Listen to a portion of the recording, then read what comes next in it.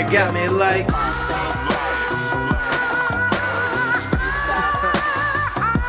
and I'm so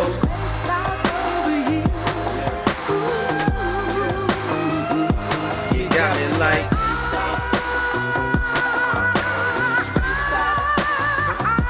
and I'm so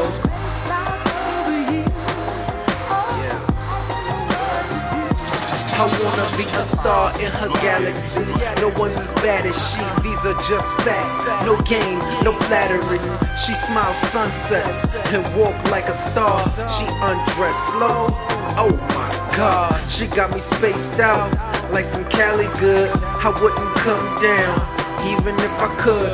The feeling she causes is somewhat indescribable. If I said I could describe it right, then I'd have lied to you. But I'll try. I mean, what is there to lose? You would wanna tell somebody if you walked up in my shoes. So there I was, just chilling in the Burg when the spaceship landed and pulled up to the curb. The ship was all silver with a little bit of gold. It had 2 windows like the mirrors to your soul.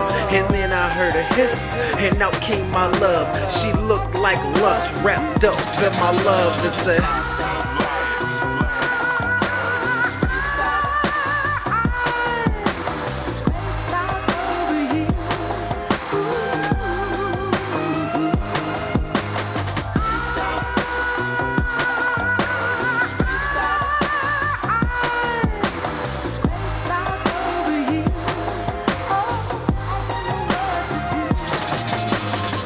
I took her hand, it was softer than the feather. I said, where to? She said, wherever. I couldn't fully understand what happened to me next, but my worries disappeared and I lost all stress as we laid on a cloud, my chest to her chest. Parental advisory for what's next. I ran my tongue across her heavenly body. It's getting hot. She started breathing heavily and said, please don't stop. I started seeing stars, but found my motivation as I looked into her eyes. I saw the planets in rotation, circling the sun.